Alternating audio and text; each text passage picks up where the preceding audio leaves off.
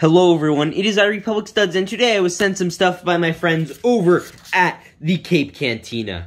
Now, my boy Freshie, who owns the Cape Cantina, has hooked me up with some sick capes, and I'm really excited to get into this. So these basically are where you can deck out your different Lego minifigures with these custom capes, and it makes them look really cool. You know, you get flags, you got this, I have even tents and stuff, and he has a really awesome product. Freshie makes a fantastic product. I've been working with him for over a year now, and I like this stuff even before. He sent me some stuff over for free, but, you know, it's all very nice, and, you know, I want to take a look at it, so let's get right on into it. I'm also going to ask you all to please subscribe and hit that bell and do all the other things. Let's get into it. So first off, we're going to take off one of these. You just kind of slide it off. And this has some capes. I also have some of Commander Bacara's, which I had opened up earlier. So basically, you could set up Commander Bacara. It's pretty simple application. All you got to do is some pretty basic stuff. You apply it. You know, it's a little complicated, and it gets a little frustrating, especially when you have to put the torso ones on over. But you'll see how that works in a second. I'll actually pause so that way you don't have to sit through me doing this, but yeah. Okay, so it's actually really simple. I have those on, and all you have to do is pop on the new Clone Army Customs helmet, and like so, you have a beautiful Commander Bacara. So for like $2.50 or whatever this cape costs, maybe $1, you could basically set up your own Commander Bacara if you have like pretty much any clone torso. I think you'd even be fine if you used a 501st one, because it covers it up pretty well.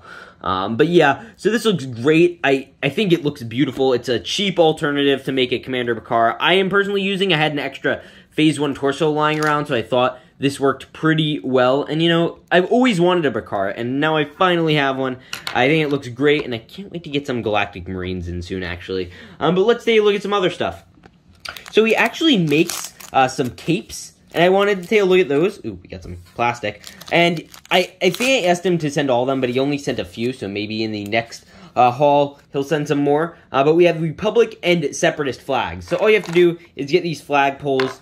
You could just loop them in, and it's really quite simple. I really, like, just enjoy these. I think they're great.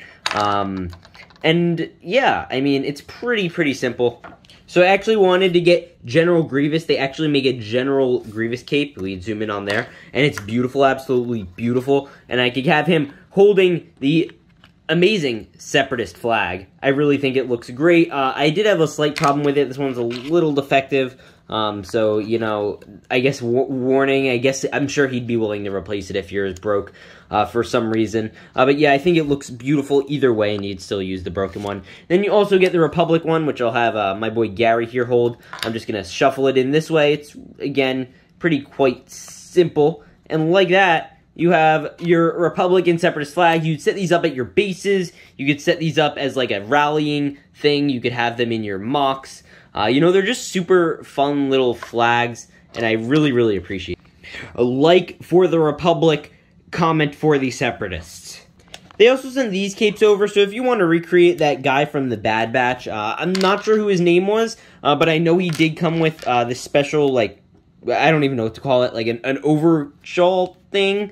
Something, I'm not 100% sure, but it looks pretty cool. You don't even need to have the other parts, and I don't even think I'm going to put them on, just because I think it works as is to, like, recreate that character specifically. And again, we'll give him another nice little blaster, and I think that works well. Again, if you want, you could always put around the torso cape, and I'll do that now. Okay, I kind of lied again. It does look friggin' dope. I really like the way this looks. You know, just a beautiful figure. Now let's take a look at some more capes. I actually wanted to take a look at this back one here. It is, like, all gray, and I wasn't really sure what clone to use this with. And I'm like, what if we tried this on a Kashyyyk Trooper? I'm curious how that would look. So we're going to get our Kashyyyk Trooper, and I'm going to put that on and see how that looks. Okay, so here this guy is. He's actually pretty sweet. I think they could have done him a little better. Just having a problem with this torso cape thing. I'm not 100% sure how it works, but it comes with a little printing on there, if you could tell. It's there, it's just hard with the camera. He comes with this nice little setup. I think it works. I'm not sure if this was the intended figure. I'm not exactly sure which figure this is intended for, but it does look neat. I think it could have used, like, you know, an arm type thing. I don't even know what to call it, like the arm sash. I don't even know. And yeah, so it's a neat figure. I think it's interesting, but I wouldn't say it's, like, something I'd choose to get, but he did send it to me, and it's neat. Now let's check and look at this Wolfpack Trooper one. I'll just get right into it. So this one has been catching my eye for a while now. It looks like the Dave Filoni Wolfpack, and that looks epic, obviously. So yeah, I'm gonna pop this on. We're gonna take a look at it. This is actually pretty epic. I like this a lot. You get this nice little Wolfpack design, obviously. It's the Wolf Trooper. You know, you get the same thing on the helmet. I think it makes it very cool for if you want a Wolfpack Special Forces kind of guy, or something from Battlefront. I think this would just make him sick. I think that's kind of what I tried to recreate here. And again, I don't have an official Wolfpack Trooper. I just have the helmet. I need an official one eventually. But let's take a look at these. I'm curious to see what these are. And I actually want to try these on the ARF Trooper, because I think they would work well with, or ARC Trooper, not ARF Trooper, so I think they'd work well with that. So, you know, before we even show you that, I'll show you. So you get, this part, which is, the weird, I don't even know, again, I don't know the terms. If you guys could tell me the terms in the comments below, that would be appreciated. And then you have, the comma, and you have the shoulder pauldron. So maybe I'll show you guys how to put these together, because it's quite a neat experience. You just basically push them down.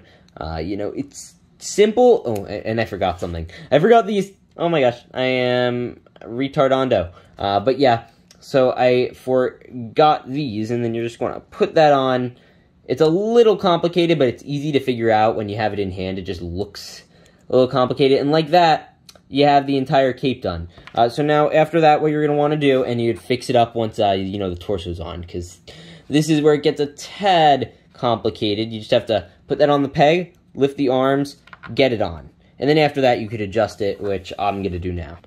Okay, so I have him loaded with a Brick Arms Blaster. I gave him a different helmet, actually, because the other one just didn't work well with this design. But it is, again, pretty simplistic. Same kind of design as before. I like it. I think it is neat. Again, I think it's still a little complicated, so I think if he could simplify it a bit more, that would be awesome. But I really do like it. Now, I think overall, these are a great product. I really think they're cool. They're really cheap. They're like $2 each, give or take. Some of them are a little more, some are a little less. Shipping is super affordable, especially in the US.